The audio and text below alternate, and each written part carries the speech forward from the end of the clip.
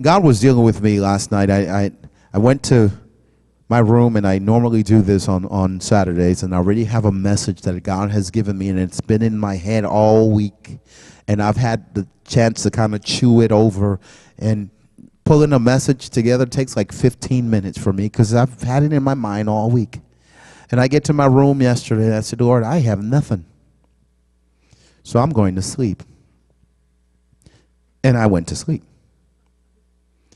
Now, I know for a pastor, you're like, oh, why would you do that? You know, it's not my job to bring you a message. That's God's job. I had to learn to rest in the Lord. So I went to sleep, and 10:30 I woke up, and man, God gave me a message. And I began to think of the Ark of the Covenant. And I started asking some questions that I'm sure some of you probably have asked before, like, why would God ask them to make a box so he can have the presence of himself there? See, we like putting God in box. We all want to, hey, this is God, and this is how God works. So I went right back into the Word to make sure that God never got in that box. Because God told Moses, build this ark, and you'll come, and I will speak to you there. And God told Moses what to put in the box. Put the 2 tablets of the commandments. Put that rod that budded. Put that little what is that in there. You know there's something that's called what is that in the Bible? You know there's another Bible that call it what you call it. That's what the word manna is. What is it? So if you're ever wondering if God ever gives you something that you don't know what to call it, yes, for 40 years someone got something, and someone's 3 million of them got something that they never knew what to call it, so they call it what you call it. And it's manna. And Moses would go to the ark, and God would meet him there. Now the presence of God was felt, and it was acknowledged by a box, but God never wanted to be in a box. Because I have read through scripture when it says, the earth is the Lord's and the fullness thereof. I've heard that the earth is his footstool. You ever put your foot on something? You know, sat down and put your foot up? That's the earth for God. So we can't fit him in a box. So I started thinking of why we have the box. Because every church that I have gone to has decided they want to make a box. And they've called it by different things. They said, this is the vision of the house. You ever gone to someone that has a vision of the house? I'm 44 years old. I don't have a vision for me. So how do I have a vision for the house? You know, every year I'm getting older and things are changing. I don't have a vision for me. I don't know where I'm going. I'm going wherever God wants me to have. So why do I have a box for the church? If it's alive, shouldn't it be growing? I've learned certain things about certain animals, like the turtle. The turtle carries his home on his back. But do you know how that turtle shell expands? It sheds. The outer covering of the shell sheds because the new shell is pushing out. See, even if we wanted to put God in a box, he'll be pushing from the inside out. For all of those that have put God in a box, he's pushing out. He's pushing out because he never intended to have himself in a box. It says that we are the temple of the Holy Spirit. Look how many we have. Cannot even be contained in one of us. It has to be disseminated on several. And that's still not enough to contain God. Turn with me to 1 Samuel chapter 3.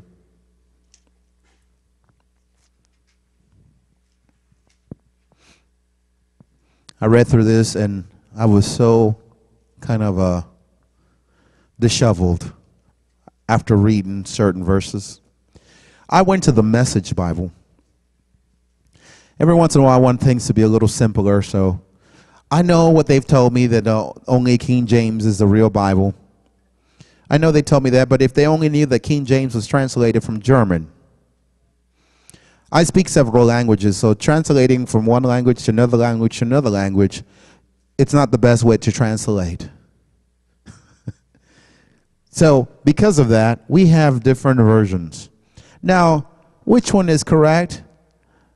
I can't tell you because I pretty much use them all.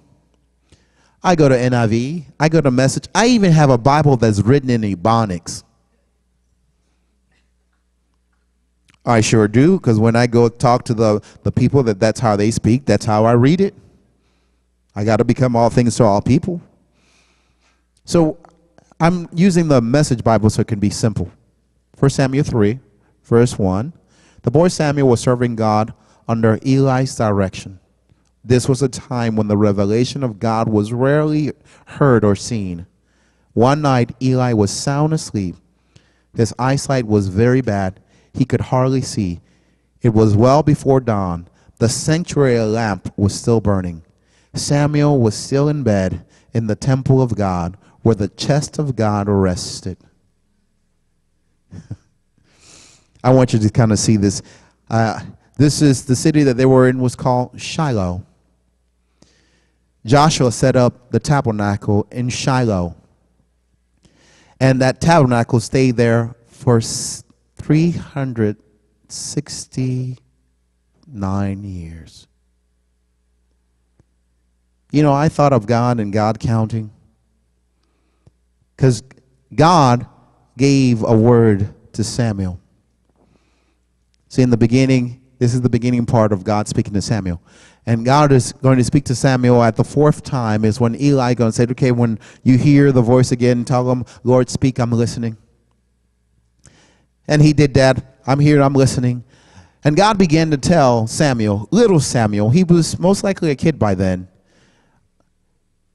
what I'm about to do, people are not going to even believe when they hear of it. I'm going to start with Eli and his sons. Can you see this? Little Samuel is listening to God, and God is telling little Samuel, I'm going to kill all these people you've been living with. How do you want to be the prophet that day? I'm going to kill his sons, and I'm going to kill Eli too. I'm going to totally destroy their line. In Shiloh, 369 years, that tabernacle stayed there. And people went there. And this is where Samuel was living. Right in that sanctuary area, right there with the Ark of the Covenant. But no one had heard from God for several years. See, we can think that God is in a box and we can bring the box, but the box is not speaking. Please, someone get it. Because, see, we go to church all the time to boxes. Come on, box, speak. At one time, yes, there was anointing in the house. At one time, there was a voice that was speaking. Right now, it's just silent. I'm going to the place where it once was, but I'm not finding anything. Well, why am I not finding anything? Because Eli and his sons are doing things that they shouldn't be doing in the house of God. See, you have many pastors that have found no problem sleeping with the sisters in church. Didn't we hear about fornication and adultery? I watched an interview of someone that said, oh, I was buffooned. He told me he was giving me anointing.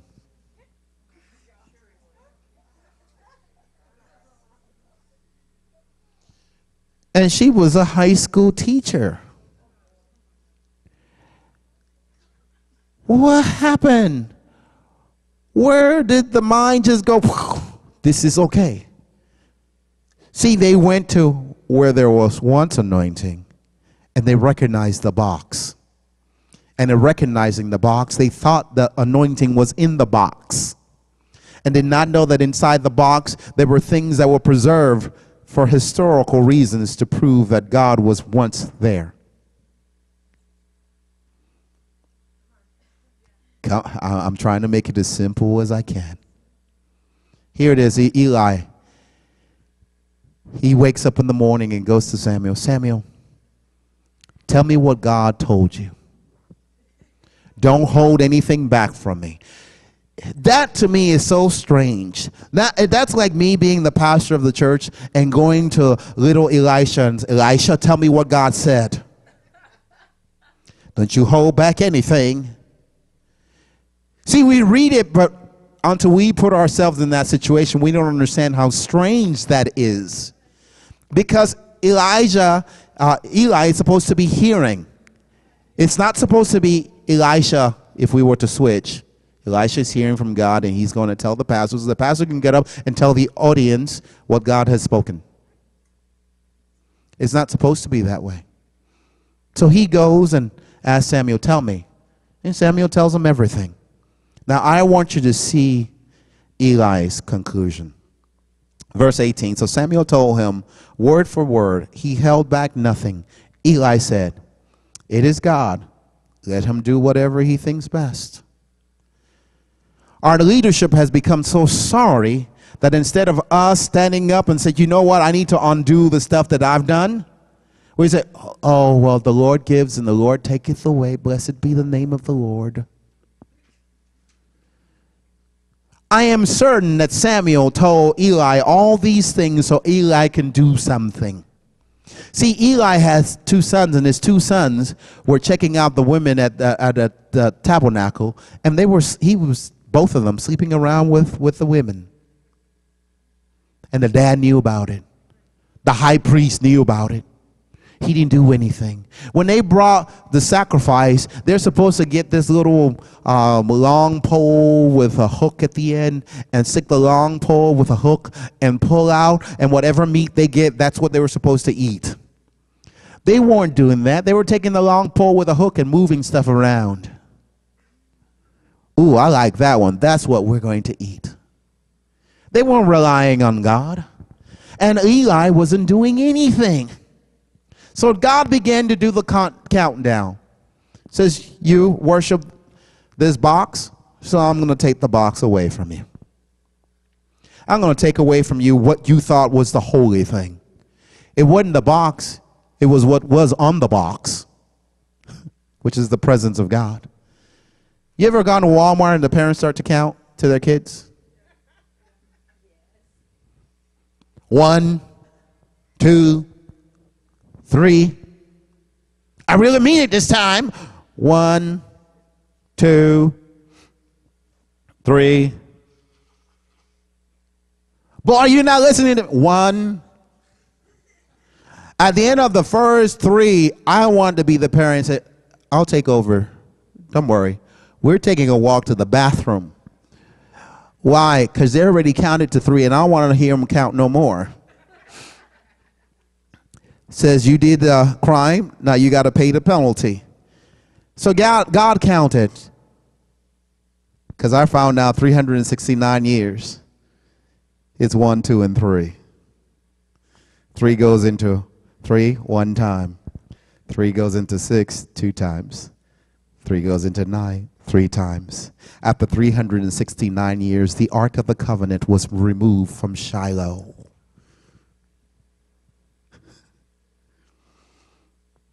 Says, I'm going to do this. I'm going to remove and allow that Philistine folks to come in and take my glory. And when Eli found out, he died.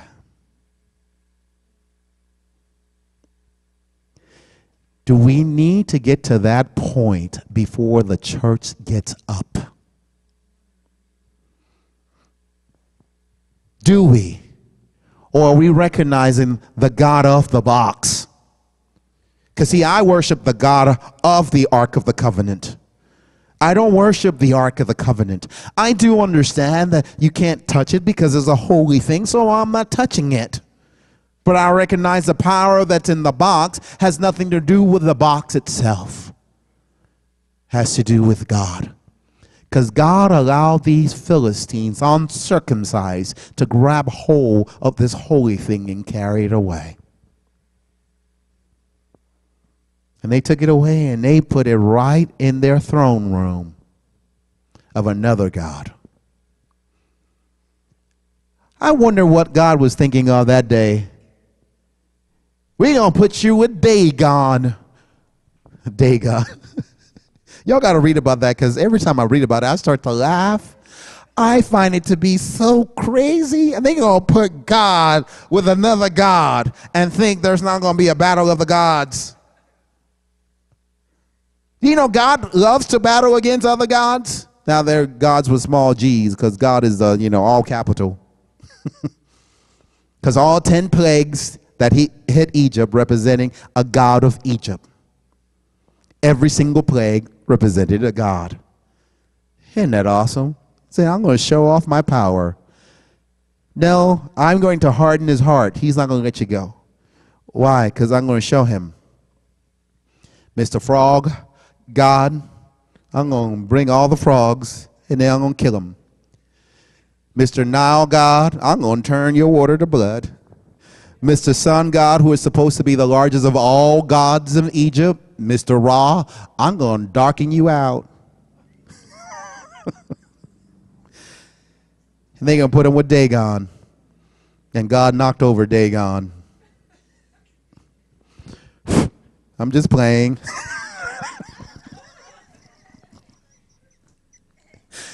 Dagon broke. They come in the next day. Ooh, Dagon broke. Let's put them back together. They leave again. And God said, this time I'm going to make it to where they can't put them together. There's no Humpty Dumpty here. Just broken so many pieces. And then so religious, they say, ooh, Dagon broke. So let's not step on the area where he broke at. Just from now on, he's not happy. That's where he broke. He broke because God killed him. Dagon is no God. God is calling us to a point to where we are going to do something instead of just sitting here and having a little pity party. Being all, oh, well, my mama's fault. It's my daddy's fault. Yeah, I've seen psychologists and psychiatrists. I got an A on the subject. I understand what the stuff that they do. I don't agree with it. I don't. Because you need to be responsible for your own stuff you did. You know, when you're asking God for forgiveness, you're asking God for forgiveness of what you did, not what mama did. Not mama and them. They need to ask for forgiveness themselves. It's what you did. And you come before God, and this is what I'm responsible for, Lord.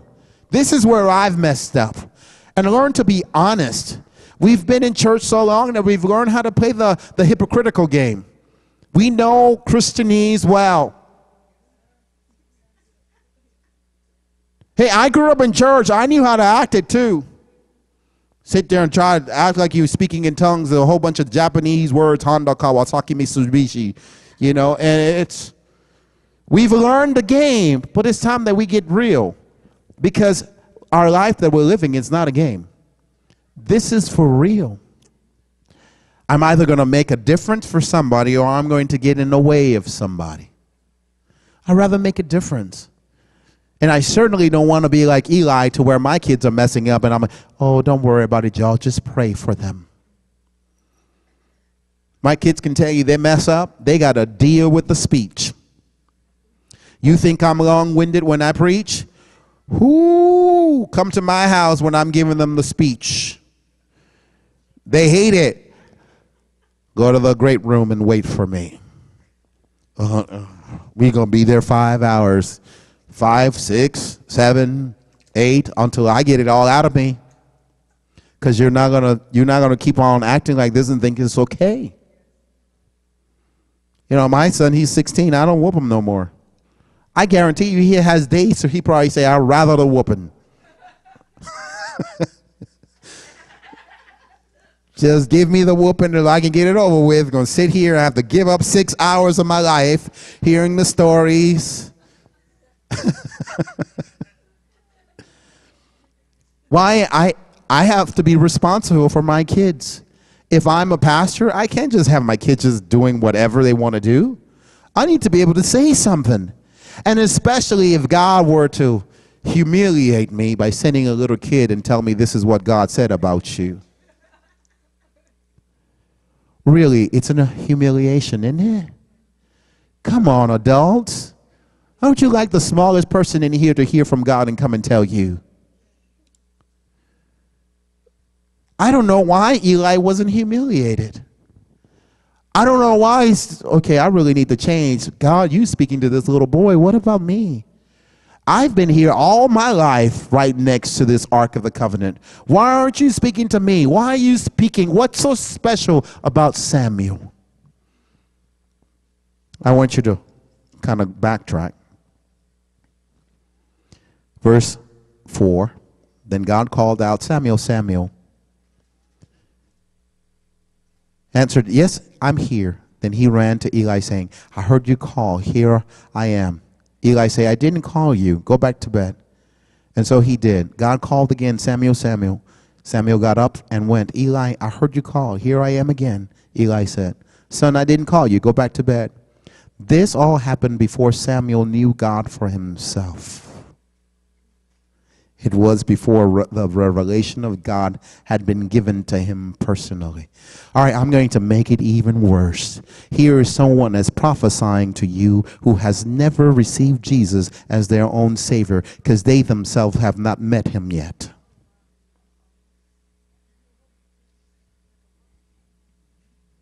And Eli was okay with that. See, some of you adults on the inside, aren't you getting a little ticked off? It's like, what in the world is happening? See, I do know this about Scripture. The Bible says if I would not praise him, he'll cause the rocks to cry out in my place. And I'm telling you, there are many rocks that are crying out right now. Because I stopped to consider what a rock is. A rock contains all the minerals that are required in life, but they don't have breath, so they are not alive. An unsaved person has everything that's required in life, but they don't have breath. They're not alive. And they're crying out in our place. And we are okay about it. We're okay. Hey, go ahead, Whoopi Goldberg. Go ahead and do your Sister Act 1 and Sister Act 2 and praise God for us. And we're just going to sit there and buy the ticket and enjoy the movie. I was angry. Because she was praising God better than I am. And I'm alive, and she's not. What happened if we were to act alive? There's something about a life that's interesting. It reproduces. The same bacteria that you got from your pool and look at it again, you'll see it multiplied. We come into the church and don't see a lot of reproduction. Why? Because we're not acting alive. Everything that's alive reproduces. So why aren't we reproducing? It's your job, Pastor. You're the one called to minister to people. No, I'm not. Who told you that? That's not in the Bible. It's not my job to get people saved. It's not. Whose job is it? Yours? I didn't go to your house and help you have your babies. You got with your husband and your wife, and you did that all by yourself. We have to do the same thing. When we're ministering to people, we are all called to minister. I don't know if you know this. You are all called to minister. All of you have something to say to somebody. But if they miss the opportunity because you kept your mouth closed, I don't know what to say. Just open your mouth. Just open it. Lord God, I really feel like I need to say something to this person, but I'm afraid. You're afraid. God has not given you the spirit of fear, but he has given unto you a spirit of power, love, and sound mind. What are you afraid of? I'm afraid I'm going to say the wrong thing. Well, it's going to be worse if you say nothing. Say the wrong thing. You can recover from saying the wrong thing. I know when I was dating my wife, I said a few wrong things, but I still end up marrying her. She forgave all the wrong things I said. She saw how I was trying. We need to do the same thing. Put some effort in there. I have my son, he's praying for someone in the school. And it's someone that gets on his nerves. And he's praying for him. And he said to me yesterday or the day before, Dad, I finally figured it out. It's like what? They have a really bad self-image. So they're always throwing it on everybody else because they feel bad about themselves. It's like, great. And I keep being a light around her, and she can't stand it. I'll sit next to her, and she'll get up and leave. Keep trying. Keep trying. It may not be anytime soon. It may not be 10 years from now. It may not be 20 years. It may not be 30 years. But their time will come to, Elijah, do you remember me? Remind me who you are. I was that girl that always treated you bad. Yeah, I kind of know who you are now. How can I help you? Well, I remember when you were in school that you were always different. And I remember you were into God and stuff. And can you help me? Can you be the difference for someone that 20 years from now they can remember you? 30 years from now they can remember you? I have friends that pop up on Facebook. Ronaldo, I heard you're a pastor. I am. Can you pray for me? I'm attending JSU. The secretary of the music department pulled me out the hallway. Ronaldo, I need you over here. And I'm like really uncomfortable holding this woman's hand. Going into her office and get in there. I need you to pray for me. I need you to lay hands on me right here and agree with me. What made her think that I'm so unusual that she can do that? I didn't put any boundaries. I didn't say untouchable because I'm holy. I'm a pastor. I act just like everybody else. When those teenagers are sitting there saying jokes and they end up being a dirty joke, and I don't laugh, oh, I'm so sorry. Be you. You're not going to change for God? Don't change for me. I'm okay. I'm not going to go home and think, ooh, I can't believe he said that in front of me. I'm just a regular person. But 10 years from now, when God is tugging on them, that they can remember, you remember Ronaldo. You remember Jennifer. You remember Elijah. You remember Donna. You remember Shannon. Remember Darcy, Diana. Can you be that for someone? Can you be such a light right now that the light will still be shining in their minds 10 years from now? I really believe you can. I really believe you can be that testimony for someone that will draw them to Christ. Because they've read the Bible already and they're not convinced because they've seen the ones that call themselves a church. And I said it that way. They've seen the one that call themselves the church. Because the church is supposed to be love. God is love. So we are love. We're not critical. We're not backbiters. We're not slanderers. We're not all the stuff you've seen in church. We're not that. Am I the only one that grew up in church? We're not that. We forgive easily. We let it go easily. I don't hear any amens in here. It's like, what? We do what? Yes. How about if God should treat you like how you treat people? How about if God were to say, I'm not going to forgive you because you don't know how to forgive? By the way, that's in the Bible. Did you know that was in the Bible? So if you can't forgive, he's not forgiving you? How many of you are automatically, that's not right? I know part of me feels like that's not right, but God is always right. So I need to get to the point to where I can be a living example. Now, living example hurts because I'm also a living sacrifice. And the sacrifice is always put in the fire. The problem with being a living sacrifice is I can decide to get up. The dead sacrifice is easy. You don't have a choice. Sit there and just burn. But being a living sacrifice, we feel the pain. We feel the heat. And every once in a while, we want to get up and say, I'm not willing to pay this cost. But our cost is nothing compared to the cost that God paid. Ours is nothing. I've read some scriptures in the Bible that are really odd, like he suffers all things, yet without sin. I haven't suffered all things. You haven't suffered all things. Together combined, we haven't suffered all things. But Jesus did. And he didn't sin. He came here and gave his life for a ransom for me and for you. And all we're called to do is now live for him. That's what we're called to do. To live as Christ. To live for him. God told us, my wife and I, several years ago, to give up what we had in Miami and move to Alabama. And I would love to have to tell you that we were so spiritually minded and love God so much that we say, yes, Lord. We will do it. But both of us said, no, we're not going nowhere. We're not leaving Miami for no Alabama. And then God took away the reason we were staying behind. Things. He took them all away one by one. When we had nothing left, Lord God, will go wherever you send us. Why is it we wait to lose everything before we pay attention? How about we pay attention without losing?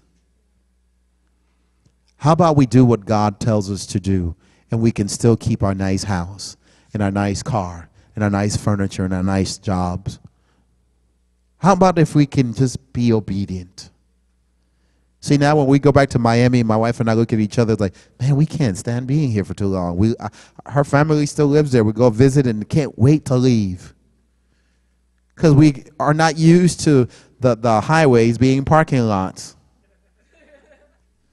I mean, sit there for 4 or 5 hours and you've only moved 30 feet.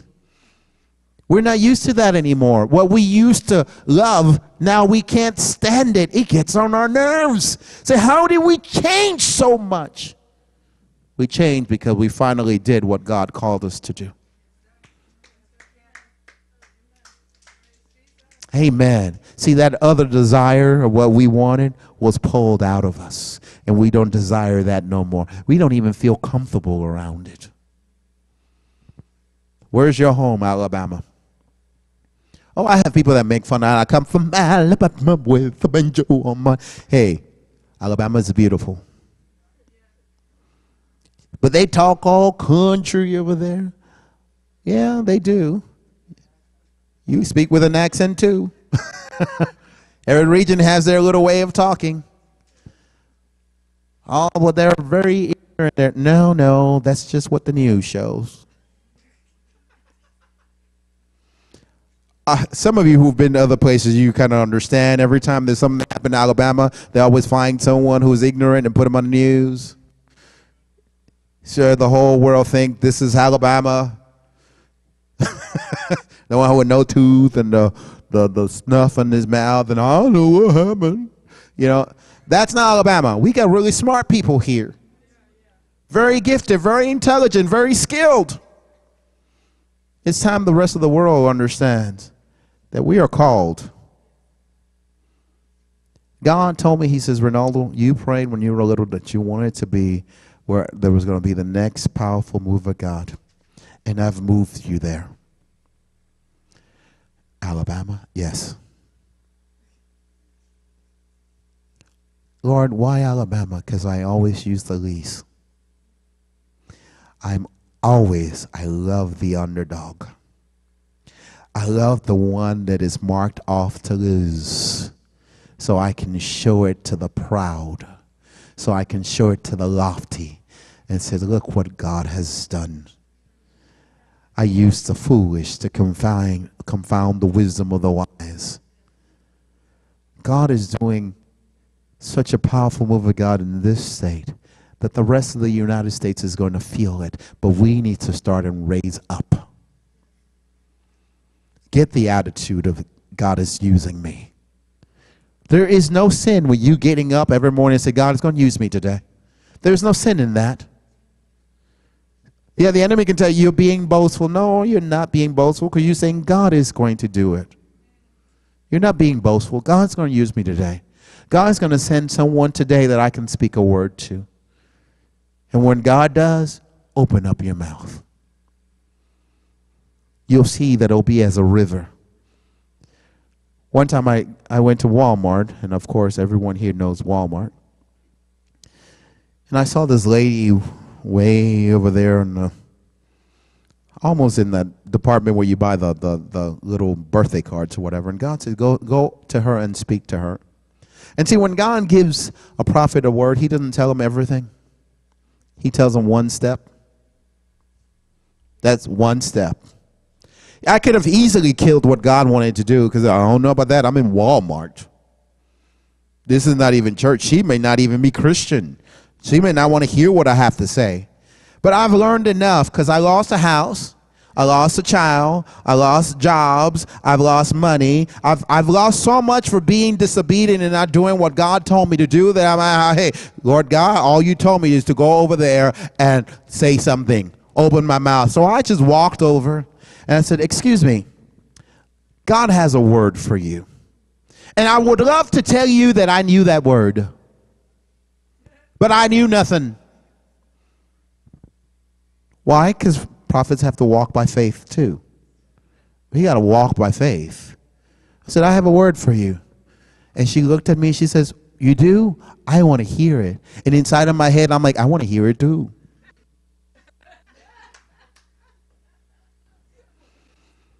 And what I did next was just open my mouth and let God speak. And I told this woman at Walmart, says, begin to look for a job. God has a new job for you. And I told her how much she was going to make in the new job. And I said, within a week, you're going to have that job. Oh, I received that word. And I walked out. I never thought I would see that woman again. What are the chances? Come on, total stranger. I'm at drive-thru at Burger King, paying for my stuff. Here comes a person from the back. And I'm already, they're going to ask me for money because they always ask me for money. I don't know if I have a sign that said, ask me, I'll give it to you. So I'm expecting this person to walk up and, can I have $2 because I don't have enough for my food? And I was already taking out my wallet. I was already going to give her the money. She said, you don't know me. And I'm looking at her like, how much money you want? But a few months ago, you gave me a word at Walmart. And you told me to start looking for a job. And I was praying to God that he can give me a new job because I had been in that job for 14-something years and never got a raise.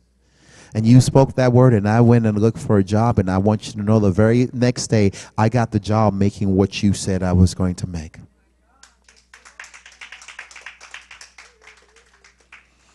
And then I just felt the anointing of God come over me. And I said, because you've come and tell me this, God says you're going to get a promotion today.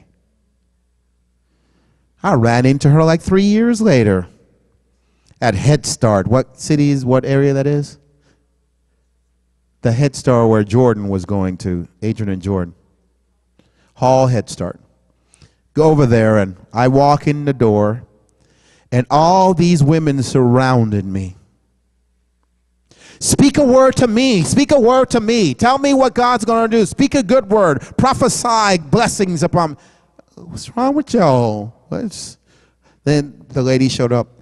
He is the man I told you about. He's the one that talked to me at Walmart. He's the one that told me I was getting a promotion. He is the one. And I never got to tell him I got a promotion that very same day. Now, they wanted me to prophesy. I can't make something up.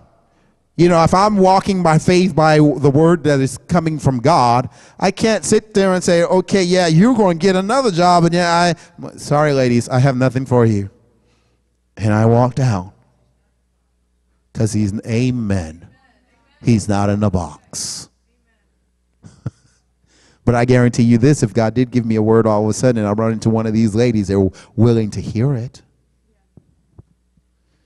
You can be a light for someone every single day. Every day, be a light for someone.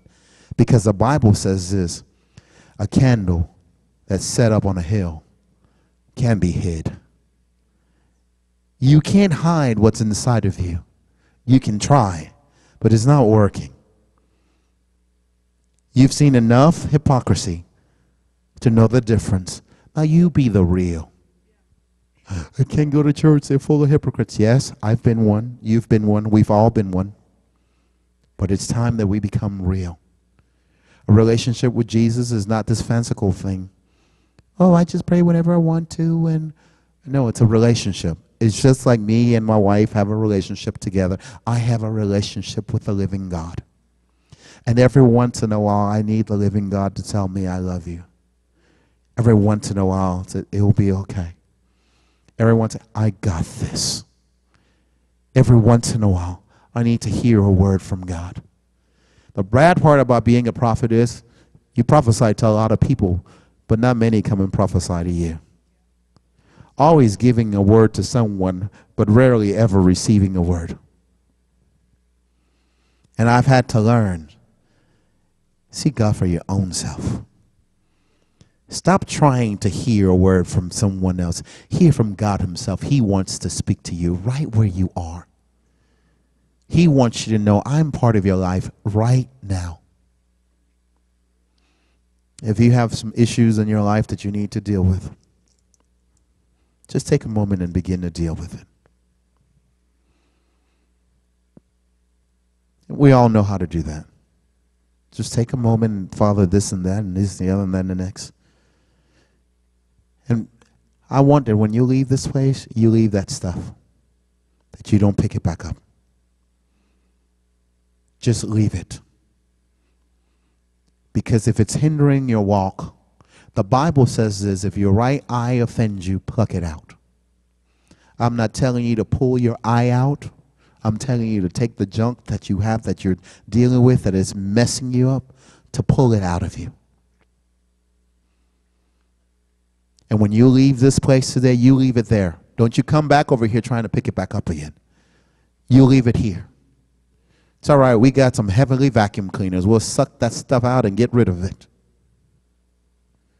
Because God is doing something that we require to be bold. And when the enemy has stuff against you that he can throw at your face, you lose your boldness. Get to where you can be bold again. To where the enemy, I know what you did yesterday, yes, but you did not know what I did today. What did you do? I became new again. What do you mean you became new? I repented again. And I am new again. And God can't remember what you're talking about, so you're talking to the wrong person. Let's get new again. Because you want new anointing, new levels comes with new devils. Please understand that. You want a higher anointing, you're going to have a tougher cycle to go through. I want a higher anointing. I know some of you do too. But new levels comes with new devils. And we need to plow them out of the field. Just knock them out one by one. I want not only this church, but many other churches who are preaching the same type of things to rise up in this city. To rise up. Look around you. This is not normal for Alabama, is it? It isn't. It's not the norm for Alabama.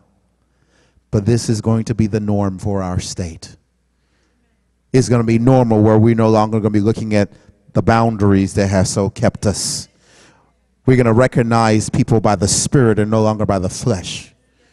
We're going to know who to be able to grab hold. I need you to intercede with me about this right now. You don't care what color they are. Just come on. I know the anointing. It's on you and in you, and intercede with me.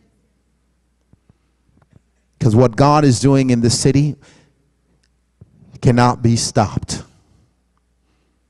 So we're kind of really, really quiet, so I'm going to finish right there.